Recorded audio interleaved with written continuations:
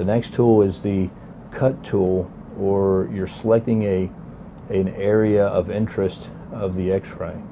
And so if I'm concentrating on fixing the bow of the tibia, I would then choose my osteotomy site somewhere in this level. This would go into the planning, which will be another exercise. And I select the tool and I outline the object that I would like to move or manipulate.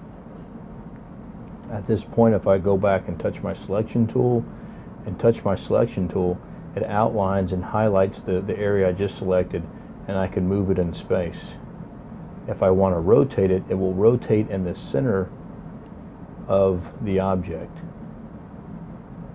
Now if I want to go back, and now I'm back to where I have unselected my object, I will then select my object again.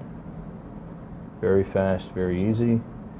And then if I hit my select tool with what we call the thumbtack or the hinge point, this object, then I can select and it gives me a hinge point. I can grab this hinge point and manipulate it, and I'm going to rotate the object at that point if I consider that the apex of my deformity. We'll go through the planning methods to accurately define that, but just to let you know how the tools work. You would then grab your rotation arrows and you rotate the bone around your hinge point, and giving you the correction.